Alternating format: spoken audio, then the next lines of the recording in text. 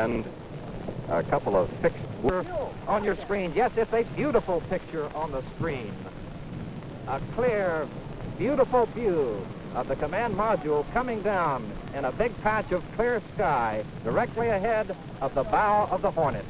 There's the module itself, suspended on the spacecraft with its 3 parachutes in the morning sun here in mid-Pacific. We couldn't ask for a better view.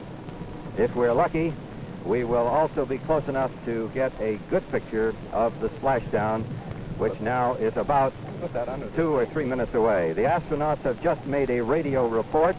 They say all is okay. All is okay. The first astronaut radio report received here aboard ship.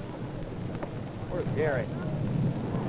Helicopter pilot told me he thought he could do it in his sleep. They've given over it so many times, and they have done it in the darkness. They've done it in rough seas, calm seas, so they really should be able to do it.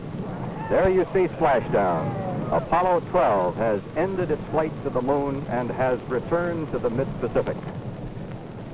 Now it's up to the ship to speed up, as we said.